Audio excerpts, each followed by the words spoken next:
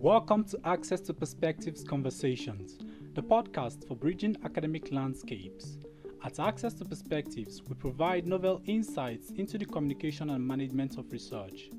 Our goal is to equip researchers around the world with the skills and enthusiasm they need to pursue a successful career.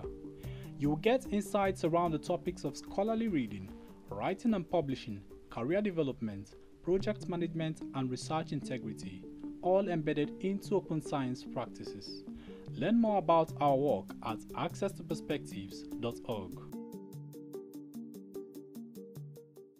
Welcome back to our show of Access to Perspectives Conversations. Today we are talking to Damita Snow. Warm welcome, Damita. It's great having you. Hello, thanks for inviting me. Good to be here. So, Damita Snow, to introduce you to our listeners, you're the Director of Accessibility and Diversity, Equity and Inclusion Strategy, Publication and Standards at the American Society of Civil Engineers, also known as ASCE. You were the founder and immediate past chair of the ASCE Staff Diversity and Inclusion, DNY Council, and also served as a co-chair for the Diversity, Equity, Inclusion, and Accessibility Committee at the Society for Scholarly Publishing, SSP, where you now serve as a board member. Okay,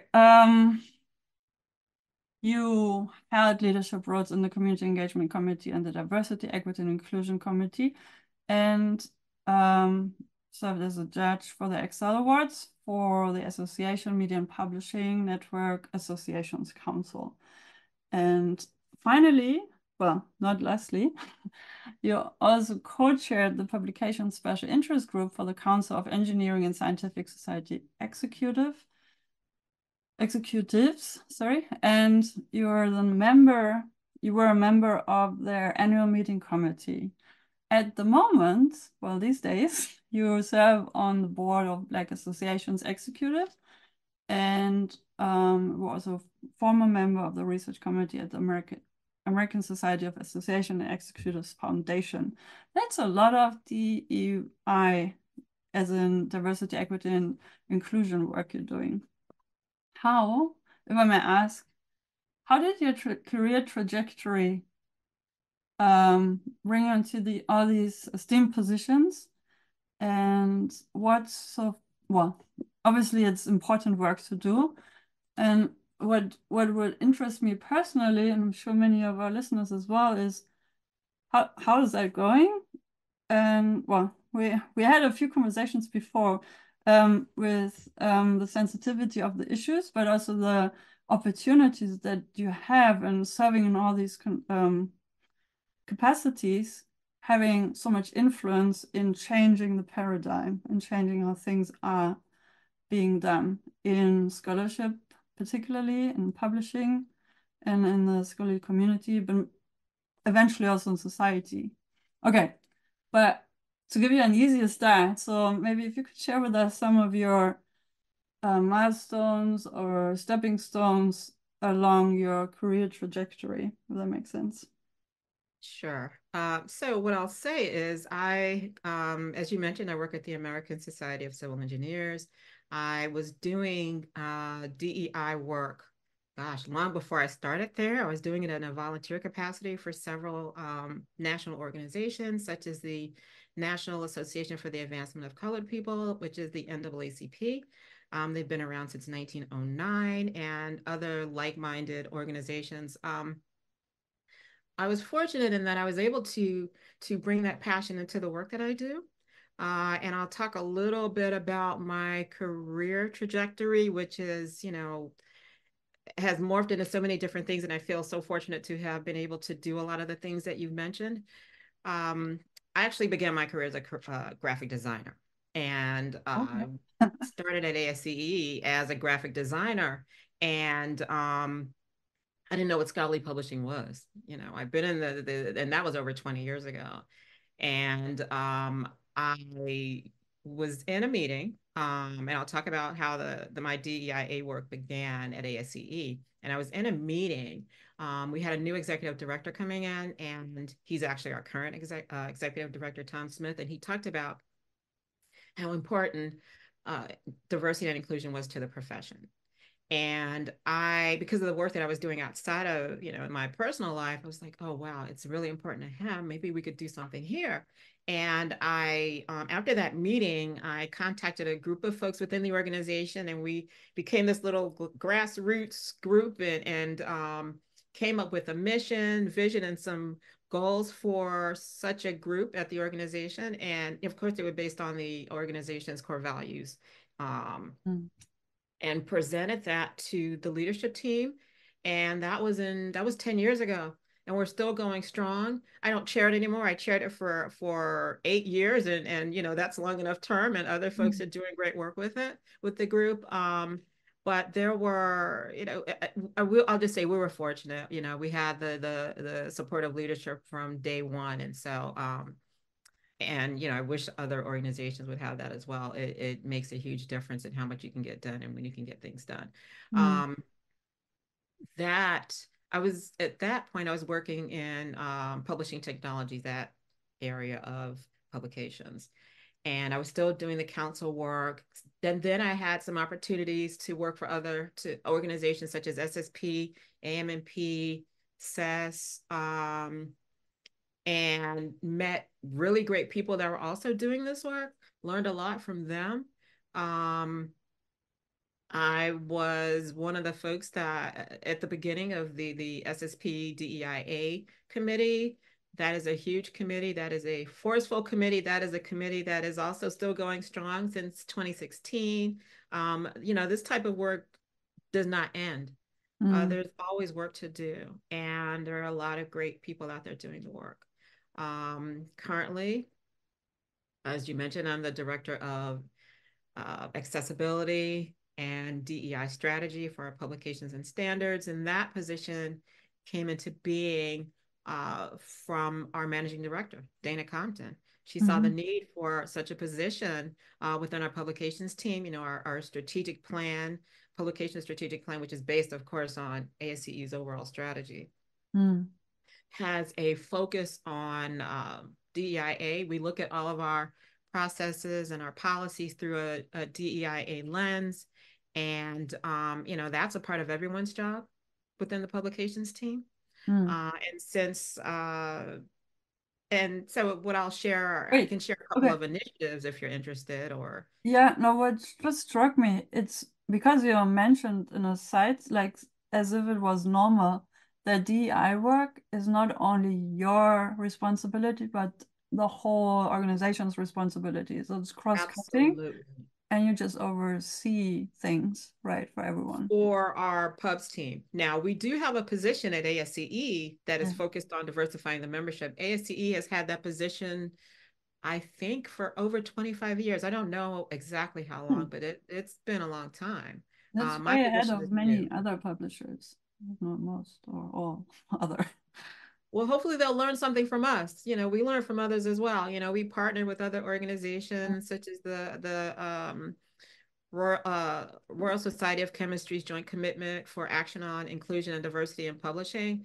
We also partner with the Coalition for Diversity and Inclusion in Scholarly Communications, and those are just a few folks that I'll mention today.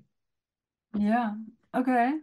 So, because unfortunately, I don't think it's normal to have that topic cross-cutting. I think it most often is something that individuals take on themselves to advocate for within a company or within an institution. And then hopefully it gets institutionalized, where it's like so uplifting to hear that at ASCE it's just in the DNA of the publishing house. Absolutely. It is in our strategic plan, and it is ingrained in our work. Yes. So that's already a take-home message, that human rights and equity, the topics diversity, equity, and inclusion, it's important to have a policy that it becomes normality, and everybody can have it as a compass in a way. Agreed. I think that, and that's part of the anti-racism framework. you look at the policies and procedures that are in place, that's where you can make the most impactful change. Look at what you're doing as far as systems are, look at your systems, look at who you may be excluding in some policies, look at how you're, I'll say, diversifying the profession, diversifying your editorial boards or staff. Look at where you're posting your job openings. Look at where what your network looks like. Is your network diverse? Is it a homogenous network? Then you need to expand it, right? So if you're going to, I'm using staff as an example. If you're going to increase your staff, if you need to hire 2 people, are you going to look at the same places you've always looked if you want to diversify your staff? You shouldn't. You should look at some new career boards that specialize in diverse candidates.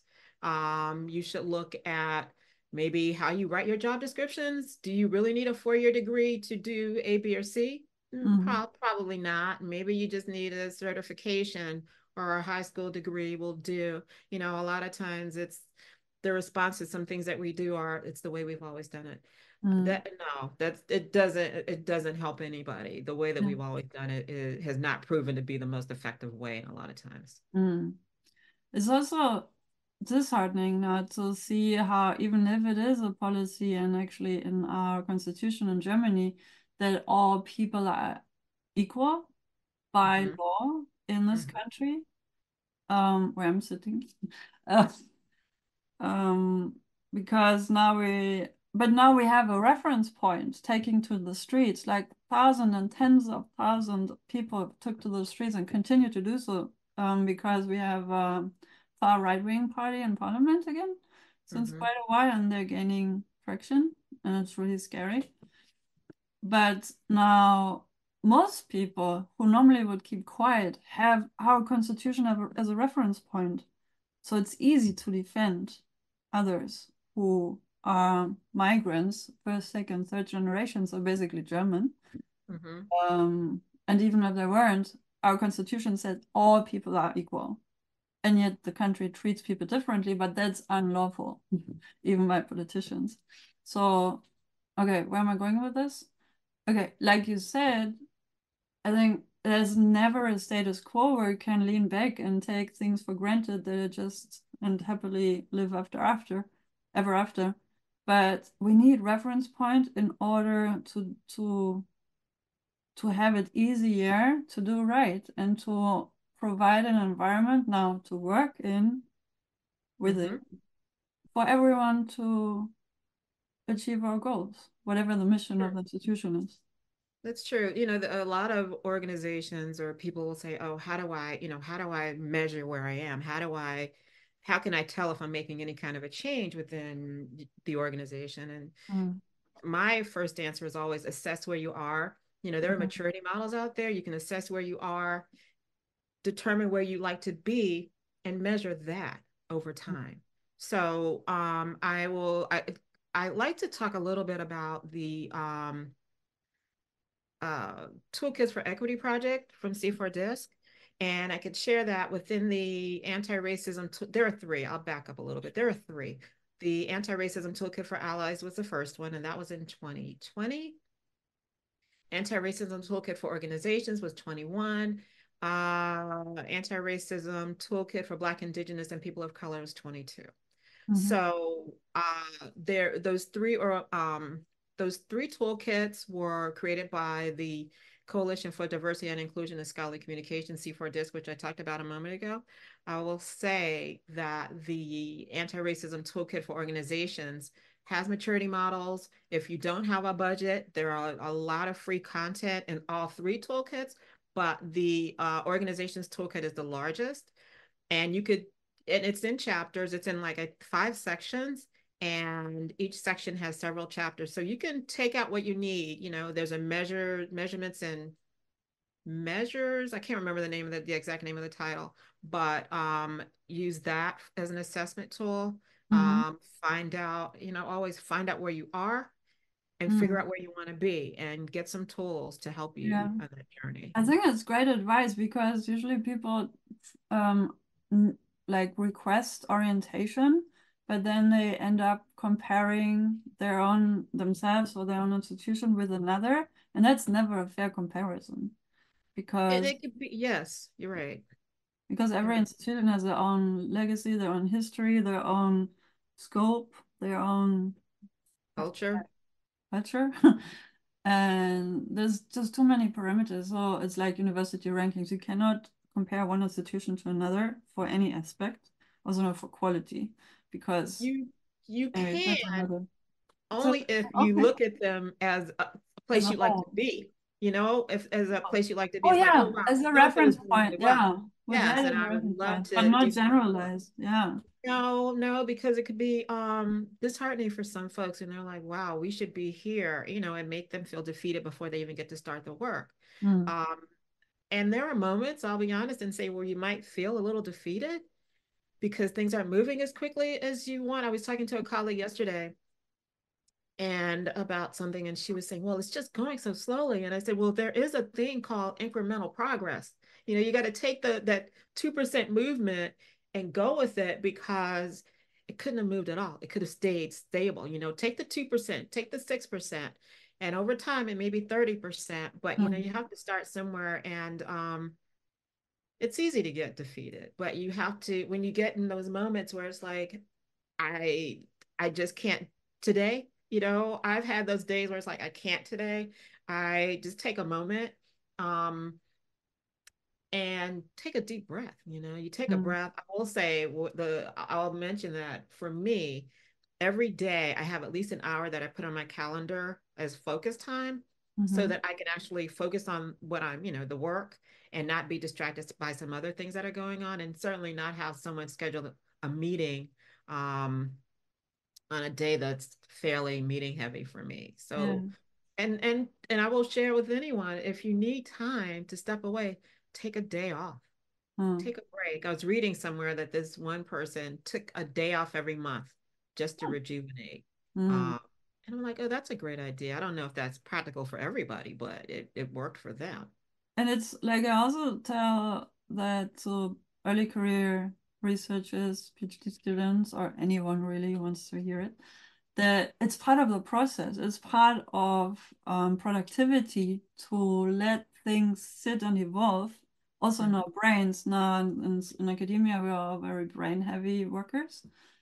And our brain is like a muscle. And muscles, well, it's not a muscle physically, biologically, but it it needs resting time in order to function well and also to process. You can't just feed it with information. It also needs to organize, and that's where we have our breaks and our off times and do other things like physical activities or leisure activities, meeting friends, letting things sit and settle in our brains. That's why we Right. sleep also, because of like sleep deprived people get sick, not because of exhaustion, but well, it's also exhausting, but more because the brain has like a short circuit kind of situation because it's just too much going on, too much input. So in that sense, but now with sensitive work like you do, it's and then like you say, like it's well for you as a Black professional, it's always also personal because you live the experience and the facts that you're bouncing through your desk. And for that, to have recreational times, not only that, but also to find a distance for yourself between what's work, what's personal. And is this something that you can source from your work to equip yourself to better, uh, I don't know, to not let things get under your skin as much, or I don't know, that's Um, I'm human. Some things do get under my skin. yes. But it's best to, and I find it's best to address it. For Mm. example, if someone said something that kind of, rubbed you the wrong way, you may speak with them. You might want to speak with them after you've calmed down a little bit. And what I've done is try to turn some of those moments into teachable moments and say, oh, I heard you say so and so, and I felt a certain kind of way about it, and explain why. I was offended or shocked by the comment, etc. Mm. And then there are those other moments where it's like, you know what, I just can't today. I'm not doing it. Mm. I'm not going to affect me. I'm not going to talk to this person. Mm. We're all human and we have different ways of dealing with things depending on the day, depending on the mood, depending on the hour. Yeah. Yeah, exactly. And I think it's relatable. It kind of work also for women. Like it's similar and yet different, obviously. But if you allow the comparison with the women rights movement, where we've come so far and yet there's so many what's the word? Like differences. Um, and like to be a woman in a leadership position and constantly being faced with misogyny or patriarchism, whatever. I think I don't know, maybe yeah. Okay, I think I'm clearly overthinking this, but it's the important thing is to build routines to recreate ourselves, our minds, and to find safe spaces, and also a network of people and a supportive network of people who think alike and act alike. Absolutely, absolutely. There is a quote that I came across recently. Um, and I will look for it. Oh, it's anonymous. It was, I don't know who wrote it. And the quote was, go where your energy is celebrated, reciprocated, and appreciated. Oh And yeah. I love that quote. And sometimes people need to do that. Step away and Mm. go find that community. I have that community. I'm fortunate in that way. I have it professionally, I have it personally. And professionally, I have a community within the profession of folks that look like me. It's Mm. called the Black Association Executives, Mm. and I'm actually on the board. And it is a group who's focused on creating a pipeline of association management professionals in the association field. It is a field that a lot of people don't know is a career path, Mm-hmm. much like scholarly publishing, people that look like me. And so we want to open that up, reach out to folks and let them know, hey, this could be a home for you. Mm. Yeah, to find role models and yeah, the community, a tribe of people who are ambitious and surely and like obviously claim leadership roles in society, even though there might not be as many role models just yet, but then to become just that for others and on that path have each other's back as a peer group. Absolutely, absolutely. The support, the mentorship, Mm. reverse mentorship, because I'm a big proponent of reverse mentorship. I think that a lot of times people think of mentorship as a one-way kind of street. The person that's been in the profession a while Mm. tells the early career professional how things are supposed to be, and I think a Yeah. lot of times those early career folks come in with some really good ideas. Yeah. We can all learn from each other. Right now there are 5 generations of the U.S. workforce, Mm. and there's a lot of information that could be shared amongst all 5 generations, and I think that we should value that. I Yeah. don't know that everyone does. I know that some do, but it's amazing. I don't know the last time we've had so many generations in the US workforce. The Mm. other thing I wanted to mention too is that in the US, in about 15 years, our population is going to look like the world's population, which is majority Black and brown. And we need to um, understand that. We Mm. need to, the reason I do a lot of the work is to open up pathways, as I mentioned, for folks that look like me. And also, I'll be honest with you, I do it to honor the ones that came before me. Mm. Um, I have said to some colleagues when we were in the office, many of us are not anymore. It's like because of the people that came before me, Yeah. I can come in that front door. I can sit in the same on the same floor as you. I can, Exactly. you know, have a similar position as you, and that wasn't always the case in the US. Mm. Still a lot of work to be done. This is not a perfect country. No country is perfect, but the folks that came before me had it much harder than I do, and I owe it to them.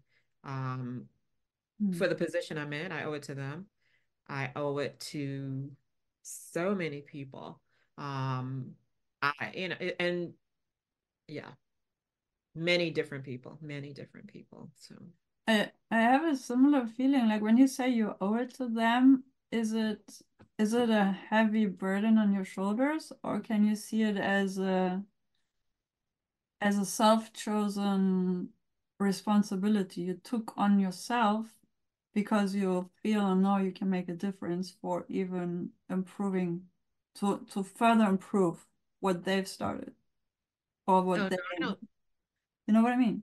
I Like, do. I don't see it as a burden. I think it's something that I put on myself. I know that for the council, when I started the council, the DNI council at ASCE, I used to tell folks, we started and we would have a few people show up. And I'm like, look, if we advance one person's mindset, we have done a great job, because mm-hmm, that one person will go talk to five other people that we mm-hmm, will know nothing about. So don't think about it in that way. You yeah, change one mind, you're changing others that you may not be aware of. One person tells one person, that person tells five people, that kind of a thing. mm-hmm, So I don't get discouraged so much as to it saddens me sometimes when I see uh work happening and then I see, revert back to the old way of doing things. It's mm, sad. mm, yeah. But then isn't it also that sometimes it's like in physics when you have an impulse for movement and motion, it takes a time before actual motion starts. So once the impulse is given, like a speech is being given, somebody hears something, before they can act on it, has a time passing without much visible change, but the change happens internally before it materializes. That's what I hope. Yeah, I would never say that I'm a patient person. But I'm like the least patient person you can ever be on this planet. Try to I, keep learning but that. intellectually I know, that it takes time. Yeah. And that's why, you reach out to other people. There are other people doing the work. And, when you're on a committee, everyone takes on a task and everyone has the same end goal. So Mm. you share the work, so that it's not too heavy of a burden on one person. Do you celebrate in the team or by yourself with the family? Do you celebrate achievements? I celebrate my work and my personal life are separate. I've always tried to keep those things separate as much as I can. Yeah. Um, with the council, we had every year, it's a May 21st, UN designated day, Cultural Diversity Day, World Day for Cultural Diversity and Dialogue. That's always on May 21st in the US. Mm-hmm. And the DNI Council in 2014 had our first Diversity Day, and it was around we always have something around the 21st if it falls on the weekend or something, in case it falls on a weekend. Mm-hmm. And so that's a celebratory event. We celebrate each other. When we were in person, we would have food events. People could bring in a food that represented them or their culture. That was, whatever they wished. We had decorating contests. People could decorate their office to represent themselves. And it was a contest. So whomever did the best, won prizes. It was food event, food is always great to get people together. We had puzzles. One was around holidays of the world. Mm-hmm. So those are some of the things that we were able to morph into the virtual space. We would have people at home, in their kitchen, creating a recipe. And then they would share the recipe via email with the rest of the staff. We'd have a speaker come in to talk about a particular DEIA related topic. We could still do that in the virtual space. So those are some of the celebratory things we do. We have monthly events with the council. Personally, there are some wins that I've had, as far as people recognizing some of the work that I've done. Mm. And I mentioned the Anti-Racism Toolkit for Organizations. That was a project that I co-led with Jocelyn Dawson from Penn Press. And we had over 60 volunteers. Though I mean, she and I did not know what we were taking on when we said we would do that. Coordinate Because all these people. people, Good luck. it's a lot to manage, and especially when you're doing this as a volunteer. But it worked out really well. They were a great group of folks. We learned so much, we did so much, and it was a great project to work on. So I consider myself lucky to work on that. And Mm. when we ended it, we gave each other a pat on the back. We couldn't do it physically because we were all in different parts of the country and the world. Actually, we had people from outside of the U.S. participate in that project. So, you take those wins and you're like, okay, this is great. And you move on to something else. But I do want to mention that the toolkits for equity, those are all living documents. Mm. Those are documents that we hope people take and use within their industry. It's not just for scholarly professionals. You can use it in other industries. You can alter the language as you see fit, but we don't want people to take away from the message that we're trying to Right. share in the document itself. Mm. Do not dilute the meaning that we're expressing. So and all three, yeah, all three equity toolkits are that way. But I would say read the one for allies. That was written for white people. Mm-hmm. The toolkit for BIPOC was written by BIPOC for BIPOC, but anyone can read it if they wish to.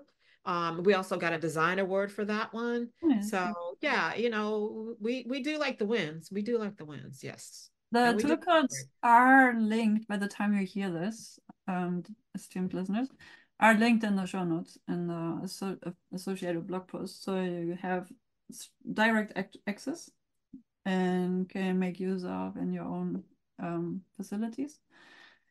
Because you mentioned allies, some people may wonder and I wondered for some time, am I doing the right thing here with building Africa Archive the way I envision it? I work with Africans, Black Africans, obviously, most of the time throughout the day. But then, like, watching every step and every word I say and wherever I go. So I'm basically my own watchdog. For better and worse. For worse to the extent that my team colleagues, they said, "Oh, Joe, relax. It's okay. We're doing the good thing here." Because I was questioning every step of the game, which I think is important still, because we're also changing paradigms as we doing the work. But now, and then I have a South African white colleague and friend who wrote an article about how to be a good ally. What are your 3 suggestions or tips of what allies should or should not do? Even if it's well meant, because well meant, as we know, is hardly ever well done. So, or what are typical mistakes allies do? Like one thing I can think of to overstep with the speaking on behalf. I think that's a really delicate line to transpass or not. So I would basically agree. trying to avoid doing that. Yeah. But yet it's important to step in and speak up where people of color shouldn't have to speak up because it's a no-go, but it's still happening. So I don't know. So I would recommend 2 newsletters. I mentioned the Allies Toolkit already, but I would recommend 2 newsletters that could be helpful. One is called Better Allies. It's a weekly email newsletter, and there's another one called Anti-Racism Daily. Those I find to be super helpful for a lot of people, especially Better Allies. A lot of the folks within the publications team gets it every month, and what they'll do is like copy something and post it in the team's channel to make sure that everyone sees it. And those are allies. They're bringing attention, and it's not me doing it. And the job should not be on the Black person to raise everyone's awareness. Everyone should be doing it. I also, and you mentioned, some of the work that you're doing and you question yourself. I would also say that bring in people, the person that you're talking about, ask them if this is okay to say, ask their permission. Yeah, Don't speak for them, ask them what they think. obviously. Yeah, no, that's Sometimes, what I'm when you're doing. advocating for someone, they may say, I really don't want you to talk about that. Mm, Even though you may think this is a good thing, they may not want it addressed. mm, And if that's how they feel, no matter how, much you want to move forward, you have to respect that. sure. I mentioned mentorship, reverse mentorship. I think sponsorship is a great thing. I'm gonna, change the topic a little bit. Mm, Sponsorship, raise up people when they aren't in the room. mm, If there's a project let's say you have a project on A, B, or C, yeah, and others may think, okay, these three people are great. They've always done it. And you may know someone, a person of color, and you're like, well, that's great. They could do this. They've always done this. But what about so and so? They have experience in A, B, and C and D.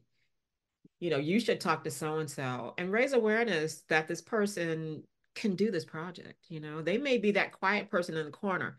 That doesn't mean they can't do the work. It doesn't mean that they're not able to speak up, yeah, empowerment. and a lot of people overlook them, and it's not right, it's not Mm, fair. But I definitely say sponsor folks, um to make sure that people know that they exist, and you're raising them up and they don't even know about it. And you don't have to tell people that you are sponsoring them. You don't have to tell people that you mention their name to a particular individual. You're not doing it for yourself, you're doing it for them. right, exactly. Yeah, no, that's good advice. Um, cool. I think we have some takeaways for the listeners to move on with. Is there something else you'd... Oh, we have some questions we ask every guest on the podcast, so let's go there quickly. You said Okay. that your favorite song is Purple Rain by Prince, aka The Symbol, who sadly passed, I think the same year my dad died, Oh, 2016. sorry, I don't Um, remember what year it that was. year we lost David Bowie, Prince, Oh, other, yeah. all these. Yeah, Prince is one of my favorites, but I'll tell you, I know you asked me what my current favorite is. I don't have a current favorite, but this Beyonce song, the country song, I cannot get it out of my brain. And I'm like, why? I don't even like country music, but there's It something made a about it. country song like Beyonce. She has a country song. It's in yeah, it's like number one. And it's like, I don't know why I can't get that song out of my head. I am not a country music fan, Interesting. but just something about it. It's number one. So I guess a lot of people like it. Hmm. I didn't know, but maybe it's just in the States because Puerto Rico Maybe. has its cultural legacy. Oh, interesting. Okay. Then the animals. You say you will only have dogs in the house. You love all Well, of them, but then suddenly it appears you also have a dragon sitting there. I have a dragon. I have an aquarium too. So yeah, I'm not a huge cat person. When my sons were really, really young, we had two cats. I don't like anything that can be at eye level with me. So cats made me nervous, and the walking around behind you, I didn't know. I can So we rehomed the cats, but we've always had dogs, and we have a bearded dragon who is about 12 inches long. He's a big guy. They're easy pets, so I could deal with that. That's an easy one. All right. Cool. Okay. Um, yeah, dogs, and then favorite dish, Indian and Thai food. Or I can relate to that. Yeah, that's a hard choice. Mm. That's a hard one to do. I'm a food addict. Like I can enjoy any food, mostly veggie or vegan because of the animal treatment, but I do actually eat meat also when it's organic, like happy. I say I'm a happy meat eater, as in I eat meat that was happy as it was alive, when it was alive and Ah, still running. So okay, yeah, no factory meat for me. Thank you. got it. Well, but no, the bottom line is I love eating. You're a foodie. That's what we would call you, a foodie in the States. Like it's not funny. Yeah, Enjoy it. That's a good thing. You enjoy those moments. And if food is your thing, great. It's good. yeah. I had this experience in Spain, Barcelona. Some people would argue, oh, it was Catalonia, not Spain. Um, And we were in a restaurant, a local restaurant. The place was empty when we entered, and 10 minutes later it was packed with all locals. And they had tapas, homemade. It was so the best food is the homemade simple stuff. It was nothing crazy, but it was so tasty. I had like explosions of happiness in my mouth. Like seriously. That's great. It's great. Oh, might also have been the scenery and everything, but yeah. Now, but in Africa, when I travel, I mostly enjoy not the fancy hotel food, but rather the local street food or family food that people prepare. Same in Germany, actually, like homemade, what my grandma used to prepare as a dish, just the simple stuff. It feeds you, it's tasty. Simple is good. Okay. All right, thank you so much, Damita. It's always a pleasure to connect with you, and we will make sure that people make use of the toolkit. We will also incorporate it into our strategies, well, all three of them, and make them available and disseminate further. Thanks for all the work you're doing with the team. Thank you. Great talking to you today. Thank you. And yeah, let's check in anytime soon. Absolutely. Absolutely. You take care. Take care. Thanks for joining us to listen to this episode. Do let us know what you think.